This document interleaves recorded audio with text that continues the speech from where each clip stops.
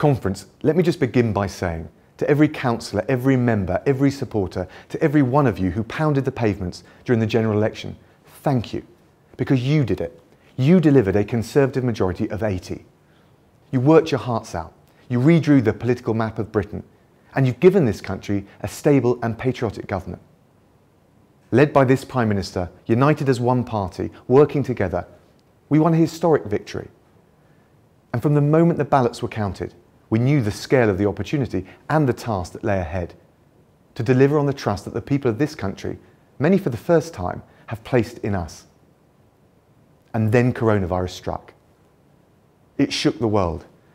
It hit us hard, taking lives on a tragic scale. Every community scarred, every one of us affected. It nearly took the life of our Prime Minister, our friend as well as our leader. And you know, I get asked a lot how I felt when I was covering for him. Well, I really worried that we might lose him. And I worried for Carrie, pregnant with baby Wilf. But I always had the faith that with the outstanding NHS care he received and his fighting spirit, that he'd pull through. Above all, faced with the greatest challenge in a generation, I just hoped and prayed that we as a nation would be equal to it. And I have to say, for every hurdle we faced, with every heart-rending loss, there was also a tale of courage, a moment of inspiration. The hospice worker who told me how she and her team had comforted patients in their last moments when no one else could be there because of COVID. The sight of our armed forces at their brilliant best, building Nightingale hospitals and delivering PPE to care homes. The community spirit I saw firsthand in Esher and Walton, repeated across the country, of volunteers stepping up to the plate to deliver food and medicines to the most vulnerable in our communities. I'll never forget the stoic smiles from weary residents. Some had been isolated for months on end, who just refused to be cowed.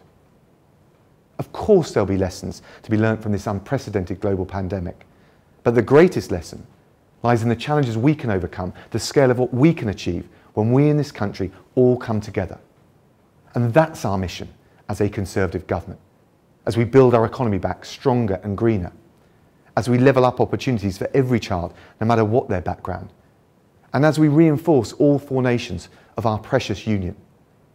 And my friends, we'll only realise our full potential with a truly global vision for Britain. And it's only the Conservatives that believe Britain can and should still play that role in the world today. The rest of them don't. We're the ones. We delivered Brexit as promised, taking back control over our laws, our borders, our money. Yes, we want a free trade deal with our European partners, but any deal must be fair, and the days of being held over a barrel by Brussels are long gone. Under the Conservatives, there's no question. Our government will control our fisheries, our Parliament will pass our laws, and our courts will judge them. And as masters of our own destiny, we'll forge new free trade deals, like the one we just signed with Japan. I've just got back from Vietnam and South Korea, where we're building global Britain as a buccaneering, free trading nation with our growing focus in the Indo-Pacific, expanding British trade into artificial intelligence, tech and data, so that we can create the well-paid jobs of the future and cut the cost of living here at home. And one of the lessons that we Conservatives take from coronavirus is that when we come together, we can be even bigger than the sum of our parts, an even stronger force for good in the world. That's why we brought together our diplomatic muscle with our financial clout by merging the Foreign Office and DFID into a new Foreign, Commonwealth and Development Office. Because we have greater impact when all areas of British foreign policy are properly joined up. That's what we found fighting coronavirus. We used our aid budget to fund British scientists to pursue a vaccine. We hosted the Global Vaccine Summit and we smashed the target for funding by over £6 billion. That's the way we can protect the British people, which is always our first priority. But it's also the way that we can shield the most vulnerable people in the poorest countries who lie at the mercy of a second global wave that would threaten us all. Now tell me, conference, why is it some people find it so hard to take pride in this great country of ours? Why do the positive things we achieve get so little airtime? Ipsos Mori recently surveyed young people globally to see what they thought of countries around the world. Now you'd think from some of the debate we have here at home that Britain was rock bottom. My friends, we came top. Young people around the world say the UK is the most attractive country. Our institutions the most trusted. Oh, and by the way, we ranked third back in 2016 before the referendum. So around the world, young people, they're not deterred by the renewed pride we take in Britain. And no, they're not offended when we sing Land of Hope and Glory. No, they've been inspired by our decision to stand tall so we can realise our full potential as an independent nation. So as Conservatives, we've got a responsibility, I'd say a solemn duty to our children, not to shrink into the shadows, but to look to the stars. We're a science superpower, leading that search for a COVID vaccine at a moment in history when more than ever, the world needs that kind of ambition. We're standing up for our values, steeped in historic commitment, by offering the people of Hong Kong, threatened by China's draconian new security law, the right to build a better life here in this country and a pathway to British citizenship.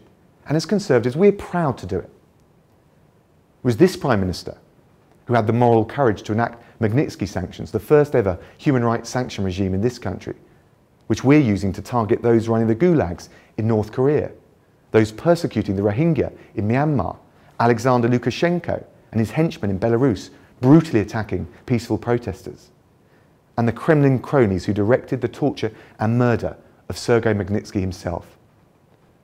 When I first met Sergei's wife, Natalia, I promised her that I would campaign for justice for the crimes against her husband, and I'm proud that it was this government that delivered.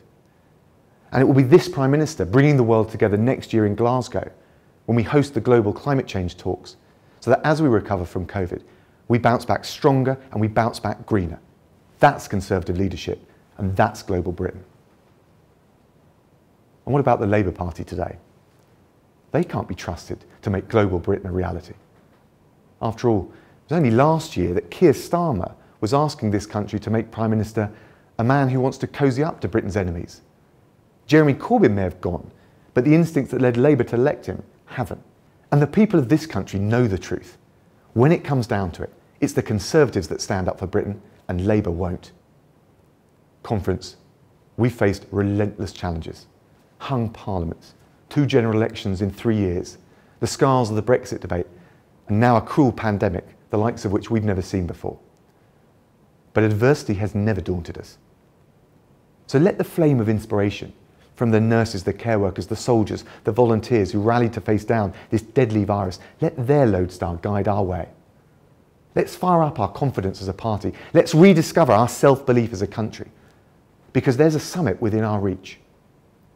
The 2019 election gave us the greatest opportunity we've had in 30 years, and now we've got to grasp it. So let's deliver that tech innovation. Let's level up opportunities for every child. Let's reinforce the bonds of our 4 great nations. And let's re-establish our rightful place in today's world as a truly global Britain. We can do it, and we will do it. Thank you.